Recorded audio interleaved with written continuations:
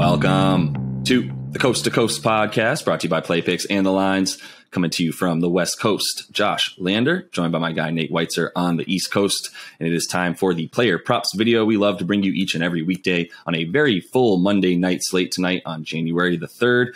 Do check out Nate's great article on playpicks.com with some of those best bets and player props in there as well. And make sure to like and subscribe to that page. Got a couple other videos up for you today as well. And as always, if you do still need a FanDuel or DraftKings account, head to fdpicks.com or dkpicks.com and find those listings in your area, such as what we've got for tonight. Nate, let's get into it. Yeah, the first game on your docket is an intriguing one for player props, to say the least, because you have the Charlotte Hornets playing. You have the Wizards, who have kind of taken off offensively after a really rough spell for a while for them. And Bradley Beal being the key reason. We were waiting for him to kind of start to erupt. And in his last two games since coming off the COVID list, he has a double-double in both of those, drops a career-high 17 assists last time out. So he's now averaging nearly 30 points and 9 assists on a 34% usage rate in his last 5. And has had some success against Charlotte, which is just getting worse and worse defensively over the years. In his last 5, averaging 27 points, 6 boards, 6 assists, and hitting nearly 4 triples per game. He hasn't been taking that many triples this year, but I think, we have Spencer Dinwiddie out, Kyle Neto, as well as Aaron Holiday. There's really not a lot of backups for Beal. So I like both him and KCP to be chucking from deep against a Hornets team that allows the most triples per game as well as the most points per game. Just gave up 41% in Phoenix from beyond the arc last night. And so they're on a back-to-back. They're already bad at defense. They're on the road. Beal posting a healthy 31.5% usage rate at home. He should get over 27.5 points. That's the one that you're not getting great odds on, but consider him hitting 3 threes for plus 158 at FanDuel. I like that. You can also get plus 120 for KCP, Caldwell Pope, to hit 3 threes because he's shooting exclusively threes basically, and he's going to be the benefit of those Beal drive and kicks for the most part. And with those other 3 guards out, KCP's looking at 35 to 40 minutes probably tonight. And he's been a sharpshooter. His last 3, 10 for 27 from deep. So a lot of ways to attack the Hornets defense and expect points in a 232 implied total here. Totally. That's where you start with player props whenever you've got a Charlotte Hornets game going on for sure. Either way, that pace that they play at, blistering. And in the last couple games you mentioned, the Wizards also upping their pace a bunch with Bradley Beal back, feeling confident on offense, feeling confident about guys getting threes and Beal getting his assist even. So, yeah, I'm with all of it, including those 2.5 threes for KCP at plus 120. Really like those odds there. Moving on to the Joker, taking on a team in Dallas that will finally have Luka and KP on the floor together, but still loving what Joker can do both on the boards and in his points. We know what he's been doing as of late, getting anywhere from 18 to 25 rebounds in a game as of late. In his last 4, averaging about 25 a game, 18 boards, and we'll say quote unquote only 5.3 assists for him, which is slightly down actually for him, but still 5.5 assists a game on 39% usage rate. So when we say that the Denver Nuggets are Nikola Jokic and company, we truly mean it. He's shooting the ball about 40% of the time for them. And when he plays Dallas, especially last time out against them, 35 points, 16 boards, and 6 assists on that 40% usage rate back in November. Dallas, they're allowing a ton of points in the paint at home, about 46.5. They do a decent job limiting teams on the offensive side to get offensive rebounds, but they do allow, they're 21st in defensive rebounding. They're not really crashing the offensive glass. And, you look at Joker and what he's done in the last couple of years, he's actually increased his defensive rebounding rate to about 38% that he's getting defensive rebound opportunities, up from about 26% the last 2 years. So, he's really stepping it up this year, making sure that he gobbles up everything. He doesn't give other teams second chance points. I love his 41.5 points rebounds prop. It's about minus 118 at FanDuel, as he's averaging, as we said, more than that combined in his last 4. But you could also get that 25 points in a W if you like them to be able to handle this game. We don't really know what to expect too much from Dallas tonight, but plus 240 for Joker to get those 25 points and the win for the Nuggets. Getting those odds makes me feel a little bit better, but if you just definitely want to feel comfortable about a bet that I would jump all over those 41.5 points, despite the lack of juice coming back your way. Still something that we know Joker can do night in and night out, and he's continued to do as of late. Yeah, it's those player performance doubles. If you take a Jokic double-double in a win, it's almost the exact same thing as the Nuggets money line, which shows you all you need to know about what he's doing right now. It should be a question of a 2020 game in a win, right?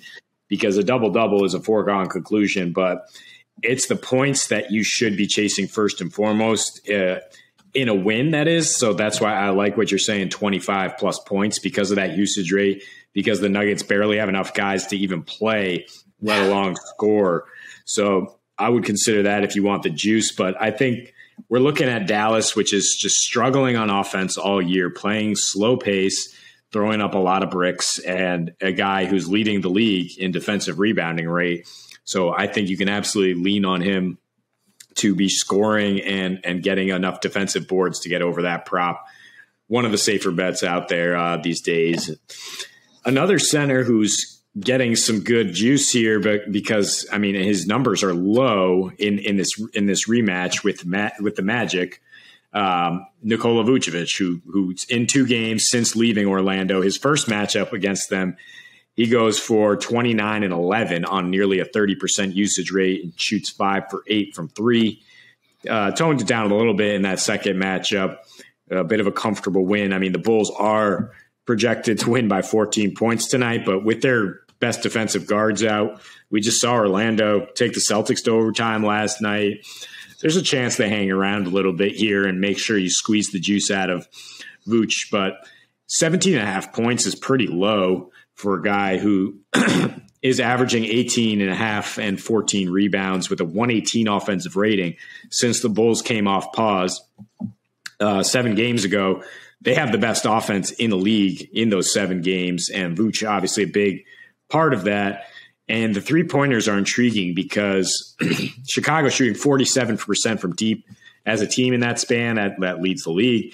And Orlando in their last 10 games is allowing a league high, 40% from deep. So those shots are going to be there. It's a question of how you want to bet it. You're getting terrible odds, minus 185 for him to hit 2. It goes up to plus 172 for him to hit 3 triples. I would probably just stick with the points here because he can score inside and out. And then for him to get 2 more points than that prop, 20 in a win, and then you're getting plus 162 on a team that's a 14-point favorite. It's a good way to juke the money line a little bit there and make sure that Vooch gets his points against his former team as the Bulls likely cruise in this one. Yeah, the Magic are on their last 5 are giving up 117 points a game, bottom 5 in pretty much every relevant defensive category. They were a team that you might have thought at one point in the year, well, they're going to keep it choppy and try to keep things low. Then there was a couple games in a row against the Bucks that they gave up 130 plus points, and it seems like it's really been all downhill for them since they just decided to sell out and just let Franz Wagner take over and do his thing. It hasn't really turned into much on the defensive end or any other players as well, playing too well. So I think, Vooch getting down low against a team that's struggling big time right now all over the floor on defense is a very safe bet there. And last one for me is Bojan Bogdanovic. I'm actually going back to him in this one as the Utah Jazz are taking on the Pels here. Obviously, we know how bad the Pels are, but Bogey is someone you can eye his 17.5 point total. Feels pretty low for him. That's why it's only about minus 118 at FanDuel. But if you want, you could actually add about 4 boards, a few boards and points to that. So it's 21.5 points and rebounds combined. That at least gets you back to about minus 111 on your money. But either one of those bets I feel good about because, as of late with Bogey against the Pels, he's actually been their go-to guys, even more so than Donnie Mitchell, who's been struggling a ton with his efficiency against the Pels in their last 3, especially. They seem to be sort of game planning for him, which frees things up for Bogdanovic, who's in those last 3s, in his last 9, actually, versus the Pelicans. Since he joined the Jazz, he's averaging 22 points and 4 boards in those games, shooting really well, 50, 44 from 3 and 90% from the line in his splits there. Actually also making about 3.1 threes a game, so a little bit more than 3 threes a game in those 9 versus the Pels. It's why I would even consider his bet possibly my favorite one, to be honest with you.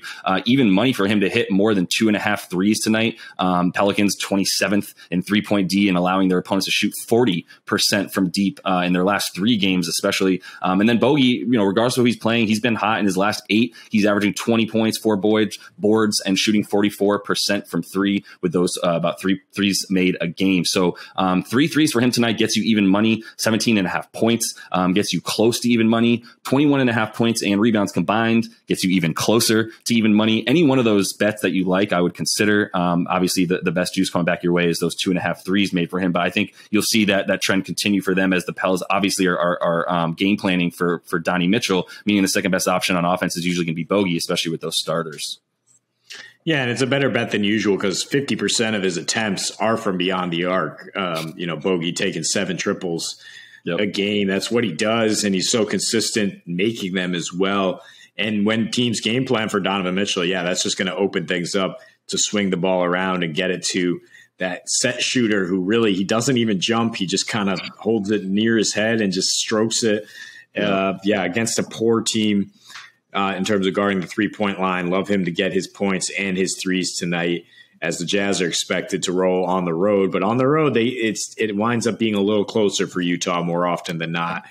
And that's good when we talk about Bogey only getting 11 the last time these teams played because Utah blew him out. But previous 2 games, he got plenty of points and shot 12 for 19 from 3 against this defense that can't guard the arc.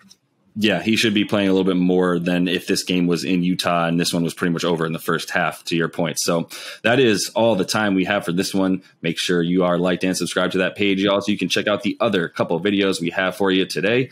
Until we see you next, happy betting.